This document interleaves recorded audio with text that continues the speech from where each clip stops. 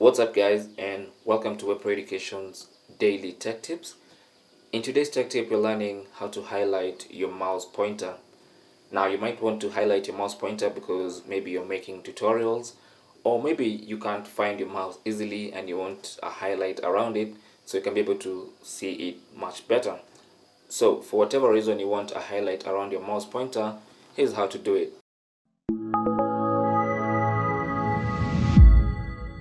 So you want to go to the Microsoft App Store by clicking on the Microsoft App Store in the taskbar, or you can simply go to Microsoft Store from the start menu and click on that to open the Microsoft App Store.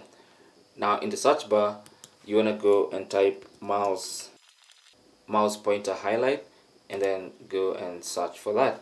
Now this is the app we're interested in. It's called mouse pointer highlight.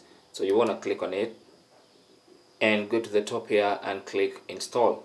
But since I've already installed, you can see mine is already installed. I'll simply click on launch to launch it for the first time, and as soon as you launch it, you should be able to see now that your mouse cursor is highlighted.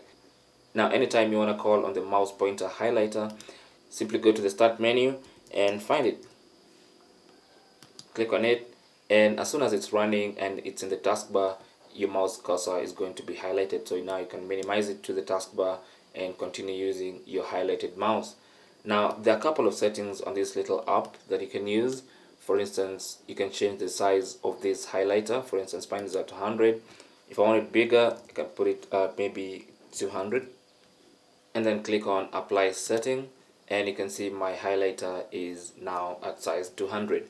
I can also change the opacity of this highlighter. That means how transparent it is. You can see it's slightly transparent, so you can be able to see behind the highlighter and you can see exactly what you're doing.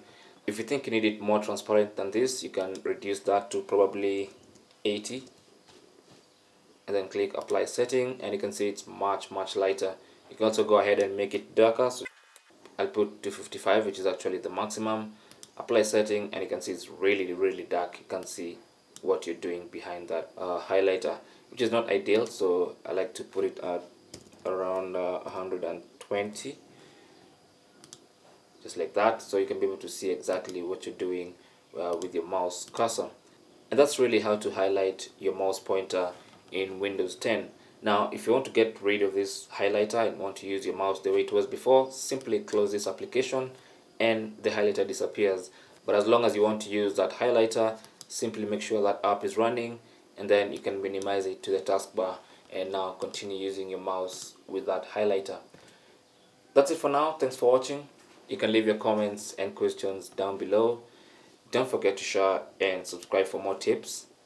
Until the next one, my name is Chris, and I'll talk to you guys soon.